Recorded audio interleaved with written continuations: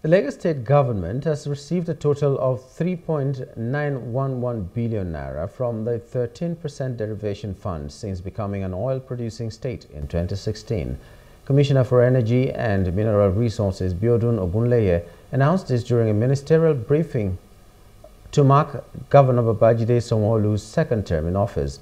Additionally, the state received 131 million naira from oil derivation in 2018 to 2019 and 3.78 billion naira from 2020 to 2021.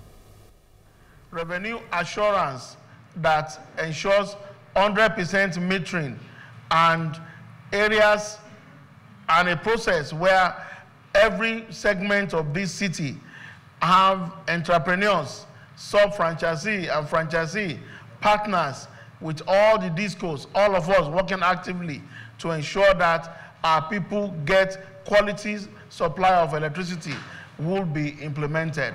We are creating a green.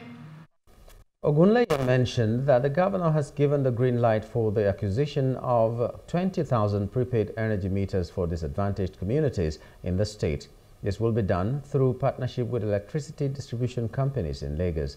Expressing concern over the rising number of fatalities caused by gas explosions in the state, the commissioner also revealed that the state government is planning to implement strict regulations to oversee the activities of liquefied natural gas vendors in the near future.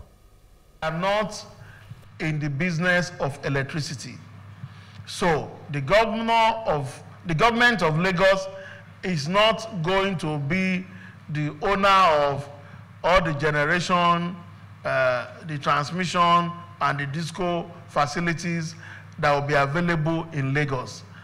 But we are going to be enablers to ensure that private sector can do what they are known best to do.